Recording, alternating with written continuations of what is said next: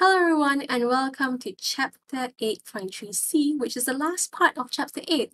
This video is about the control of the heartbeat, mainly the nervous pathways that go through the heart. Now, it's important to know that the cardiac muscles are myogenic.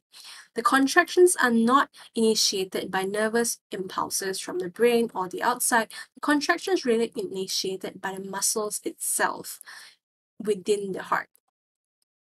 How is the cardiac cycle initiated and coordinated? So there is electrical impulses that passes through nervous systems, nervous pathways from the sinoatrial node to the atrioventricular node to the Purkinje tissue. So wait, again what? A sinoatrial node. So it's in the atria, it's right here. Woo, look at it move. And the atrioventricular node is right in the middle of the heart here, between the atria and the ventricle. And then there's the Purkinje tissue, which is here and here. So it needs to go through three parts in order for the heart to contract. So let's start with the sinoatrial node. What's going on here? Now, the sinoatrial node is where the nervous impulses are initiated, and this is where the rhythm of the heart is determined, and therefore it's called the pacemaker because it determines the pace of your heartbeat. So yeah, it's found on the wall at the right atrium. So again, you are looking at somebody else's heart. So the left-hand side of the diagram is the right atrium. So at this point, yep, pacemaker. The sinoatrial node kind of sends out waves of excitations or electrical impulses. And these impulses spread across the atria, causing both atria to contract simultaneously. So this results in atrial systole. Yay, we know this stuff. Now, the strange thing is that it doesn't spread to the ventricles, and that's because there is a non-conducting tissue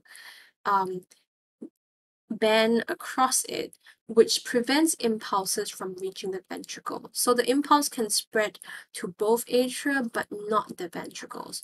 Now, this is a great thing because atria will not contract at the same time with the ventricles. So it's atrial systole, and then there's ventricle systole afterwards. They both do not contract at the same time.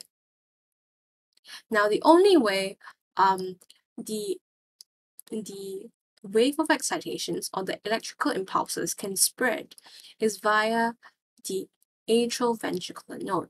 So the electrical impulses pass through the AV node, which is found between the two atria.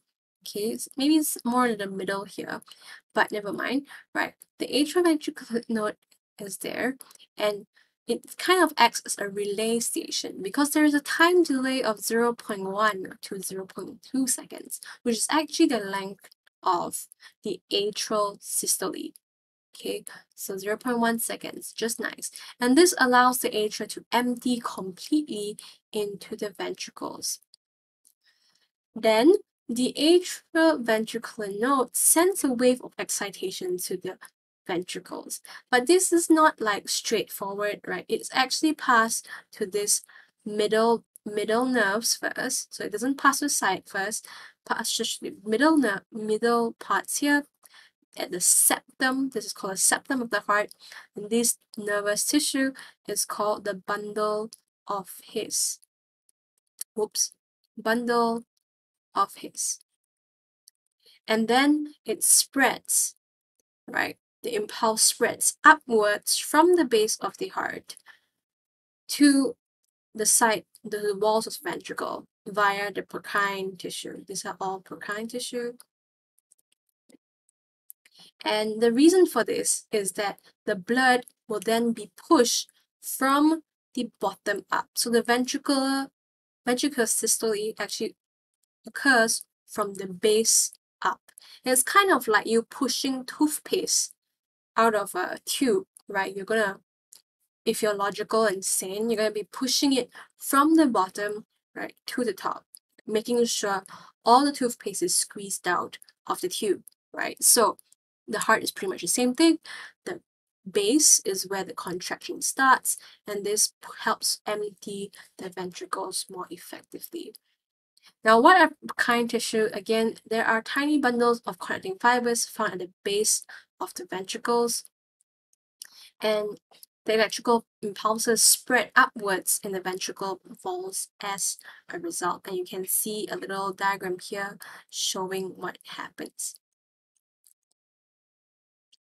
Now, right after this happens and all the electrical impulses are sent through the brocaine tissue, there is a period called a refractory period, a period of insensitivity to any stimulation, and this is where diastole occurs.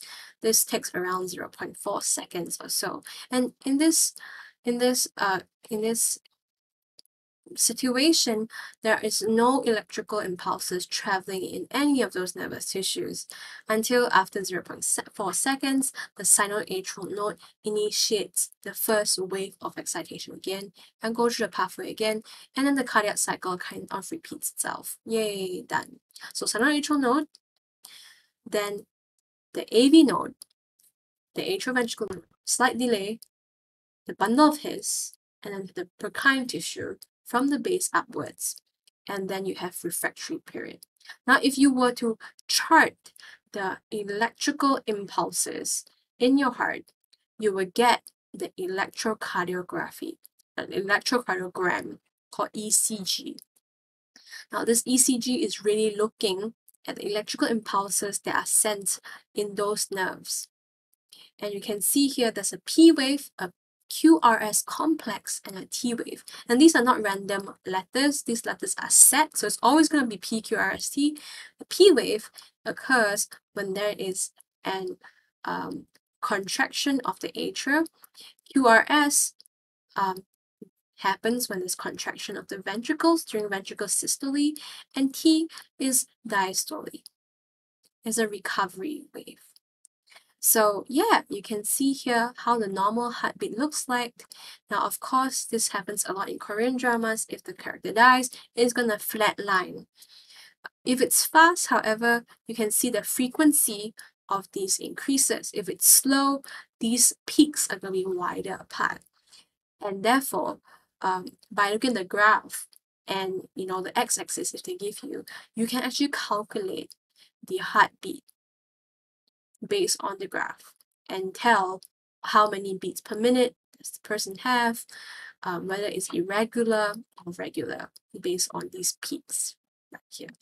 Let's try an example. So how do we find how long one cardiac cycle is based on this electrocardiogram? So again, we have the P wave, the QRS complex, and the T wave, right? And what's going on here? We can see the little graph here, the x-axis is time, and by drawing where the cardiac cycle starts and ends, we can figure out, how long it is. So very easy, we can just get one, just find where it starts and ends. So there's a little mountain, huge peak, and another little mountain. We can see one cardiac cycle and the pattern kind of repeats itself. So as long as we find one cycle, we can read the measurement. This is 0.8 seconds. And we can then figure out how many beats occurs per minute. So if one cardiac cycle takes 0.8 seconds, then how many times is it happening per minute? So take 1 minute divided by 0.8 seconds, that's 60 seconds divided by 0.8 seconds, and you have 75. 75 beats per minute is the average for a human being. And that is how you calculate beats per minute via an electrocardiogram. And we are done with chapter 8. I hope you kind of learned something. This is a little summary of the graphs we have learned so far. We have the pressures in the heart, we have the ventricular volume, we have the electrocardiogram right here lined up with the cardiac cycle graph, as well as the phonocardiogram, which is what measures the sound.